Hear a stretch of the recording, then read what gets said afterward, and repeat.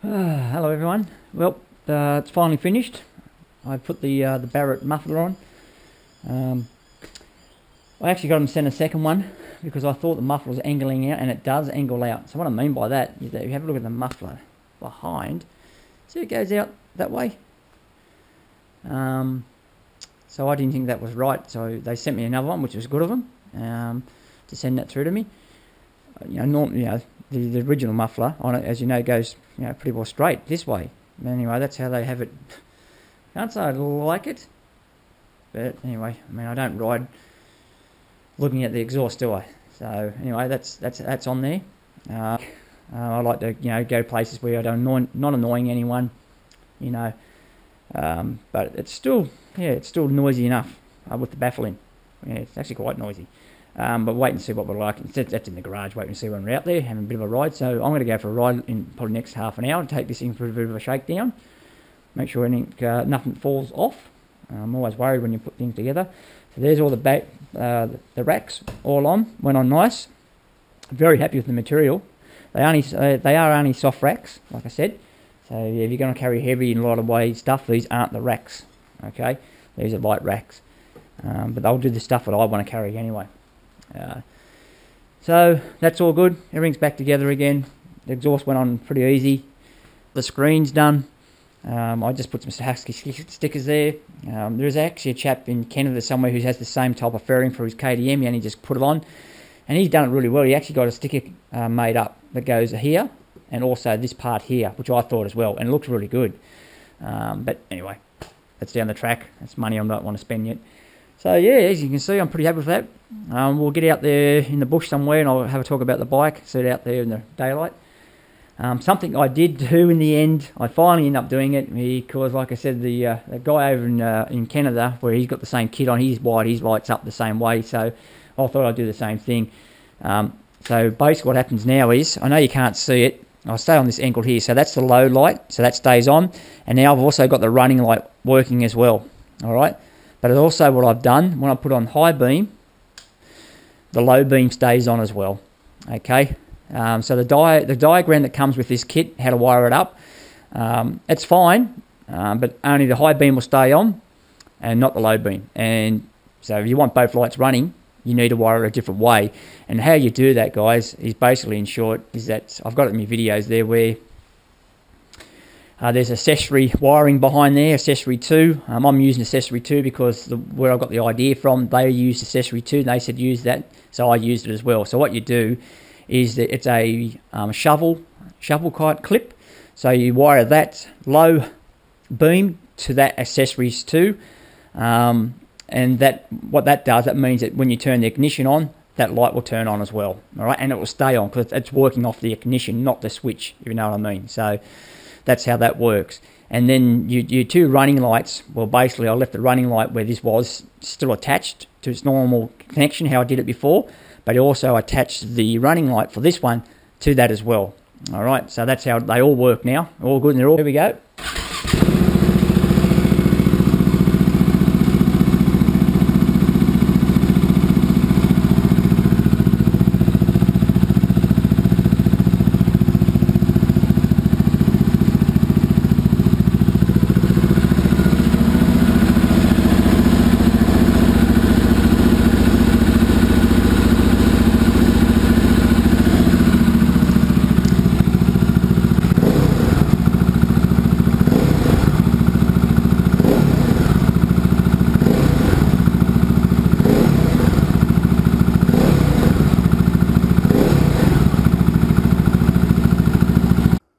Alrighty, hopefully the camera's working. I've actually got a new helmet, and I've done all the attachments to it, and so hopefully everything's working, and you can see and you can hear.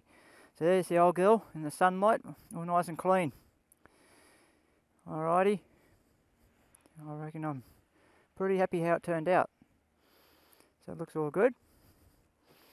So we'll just head off. You can see the muffler there. You see what I mean, where it ankles out a little bit. But anyway, it's alright. I don't ride from there and look at that, do I? Alrighty, where do we start this thing here? Alright, throw the leg over. They are a tall bike. Side stand's too long.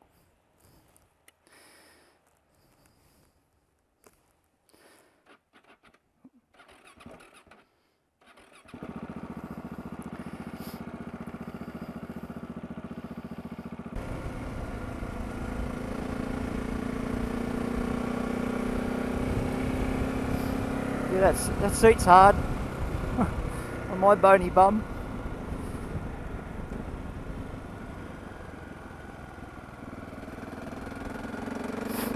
Rightio.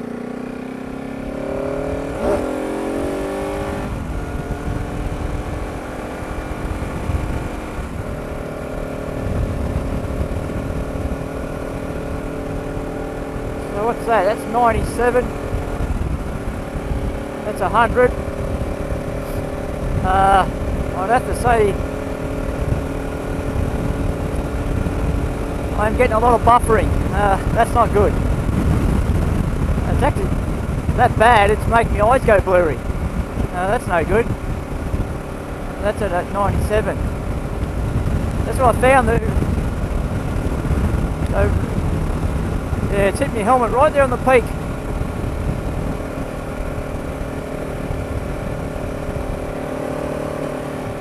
This thing's just doing 100 cruise along at 100.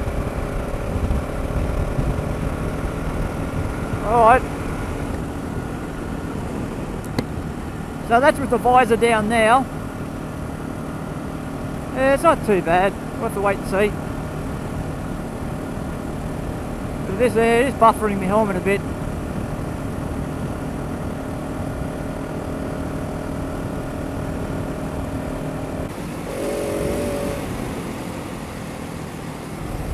There's one thing I noticed about the Husky 701. I thought it'd have a little bit more bottom end power. You know what I mean? A bit more torque to the bottom end. It's got a good mid-range and top end, but in my opinion, it's just a little bit lacking in the bottom end for a bike with, you know, 74 horses and being a almost like a big trial bike. That's what they are. So some of the things I do notice about this bike is that I've never ridden a bike with a fuel tank under the seat or at the rear of the bike, and well, it's got a fair bit of fuel in it. It's not dead full. I think there's around about 10 litres in it. So we'll talk about that now, because I can definitely feel the weight towards the back of the bike. It wasn't as bad as when I first rode it for a little test ride on it. So I think with the screen being a little bit more weight up the front as well, that might have helped.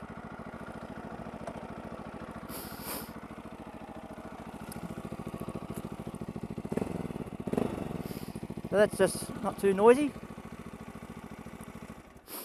So yeah, so most people will know that the 701 and the 690, new 690, and the older ones, the fuel tank's here. That's the fuel tank, all behind it here. So you've got all this weight at the back here. Okay, so when I first rode it, dead stock, I can't say I was all that impressed with the bike. I just really thought it was really all the weight at the back, so a bit like the old tail wagging the dog. Yeah, it was all like the front was a bit real loose. I know a lot of people do put steering dampers on it too. I did notice it up through there a little bit as well. But just sick of spending money. It's good fun riding a lighter bike, but I kid you not. I mean, the big bikes are fun in their own way, with the power on that. But getting on a lighter bike, yeah, really good. So I'm still running the standard tyres on it, and I'll keep running them until they're worn out. I know the front one will last a fair bit, so I'll probably replace that when the back goes to a more aggressive knobby tyre. So yeah, still a dual sports type tyre. Okay, so the bike feels pretty good to me. Suspension wise, I know a lot of people firm them up in suspension. For me, I'm a lightweight. I don't have to do that. I think it's going to be fine for me. Just on a second, I'll just take my goggles off. Yeah, so I don't think I'll be doing that. I'm happy with the suspension on it now. We are in winter here in Australia, but the last few days, crazy weather. I mean, beautiful warm weather. It's unbelievable. We're talking about 22 something degrees, something, you know, today. It's beautiful. I mean, I probably don't even have to have this heavy jacket on. I'm actually sweating. The bike overall, yeah, I could naturally have a better seat. Comfy as. It's on the road, sitting on 100 k's, it's just no worries at all. No noises, no sort of vibrations. I am, like I said earlier, getting a little bit of buffering from that. So the headlight now, we might try to give it a bit of a look now too when I'm outside, so you're not getting, shouldn't get the blurriness. So you can see there now, hopefully you can see that in the low light, and then that's the top one there, that's the running light, okay? So when we turn on high beam, there we go. Both lights are on now. Alright, so there they are, double stacked. Alright, so they're both on. So that's good. It's good when everything goes to plan. The only thing is, I thought my red light was flashing on, the engine light, but no, it's not.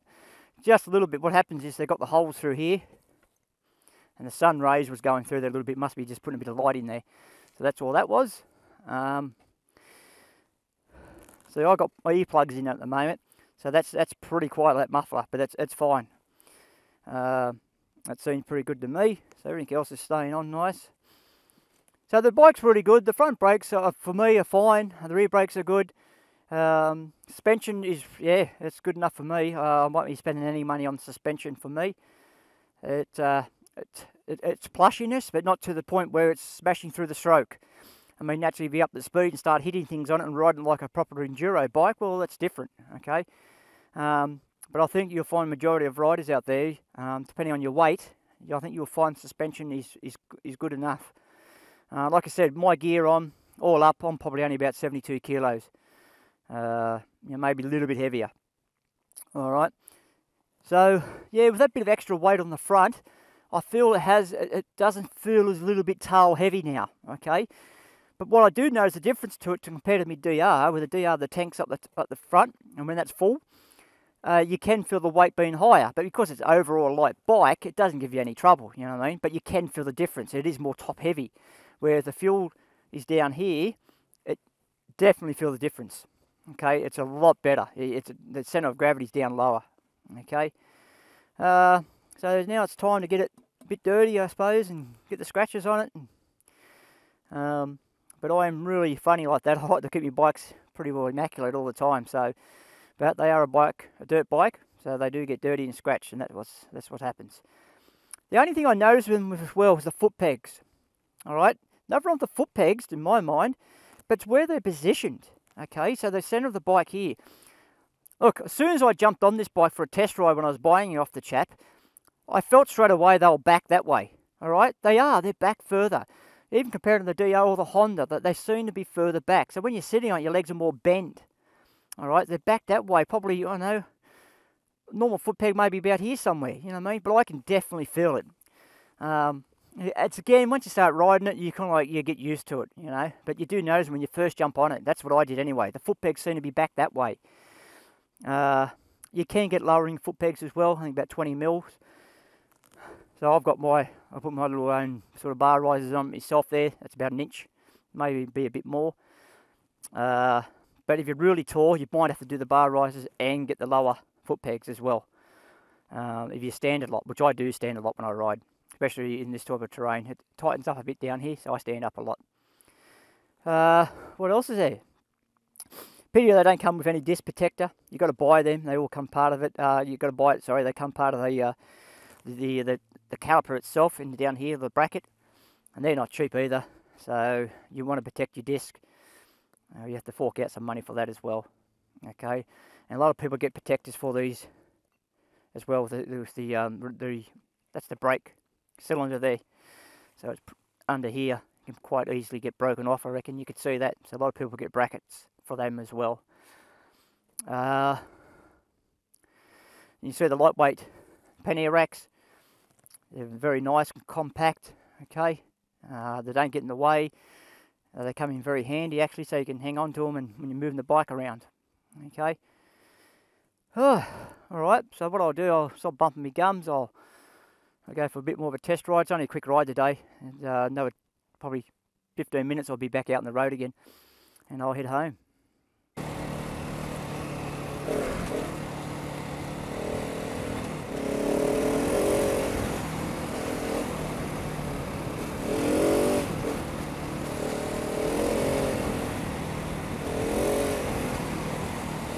sand up through here.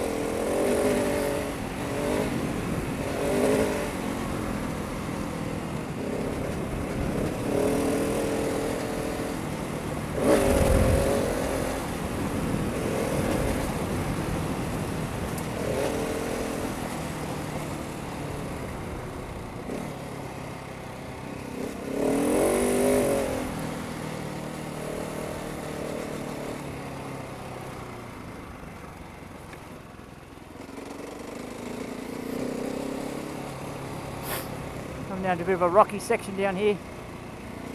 We've always got to take it a bit easy. Really sketchy. I mean, the camera never shows it, does it really? We all know that. Come down here on the big African twin, you've got to really take it easy. Oh, we've got a tree down there.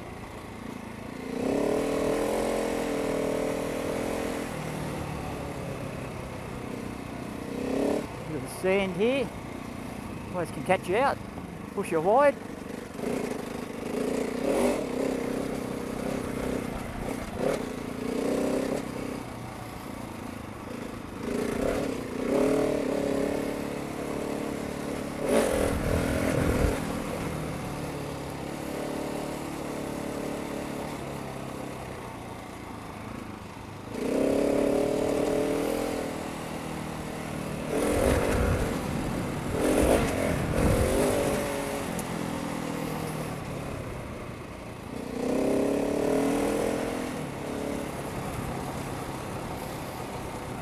Rocky, hang on now.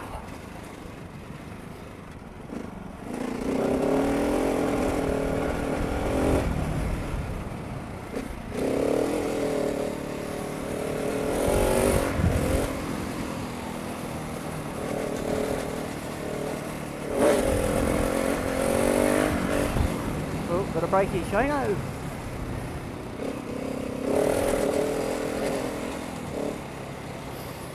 Get yourself caught out on this bike so easy.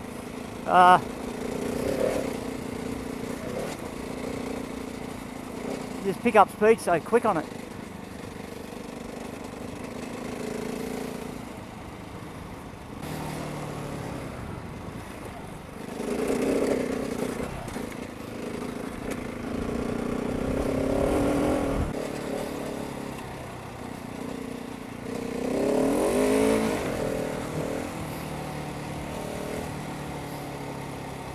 Pity you can go straight ahead, but it goes to farm plates, properties now, and they put all these signs up, come through and we'll shoot you, all that kind of stuff, so there's no point worrying about it these days.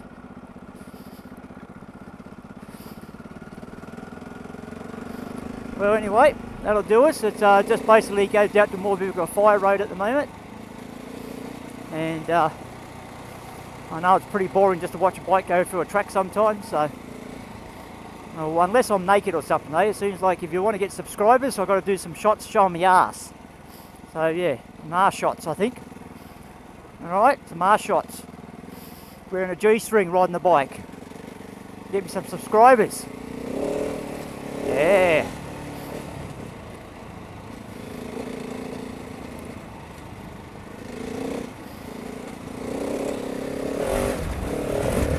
Woohoo! Yeah, baby.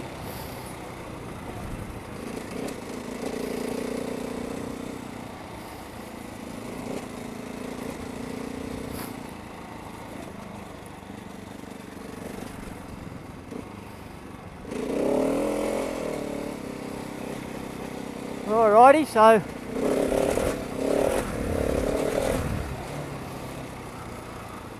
that might do us. We'll catch up next time and get out there and ride. Do the right thing, don't be too noisy, respect everyone else, and have fun. Alright guys. Woohoo.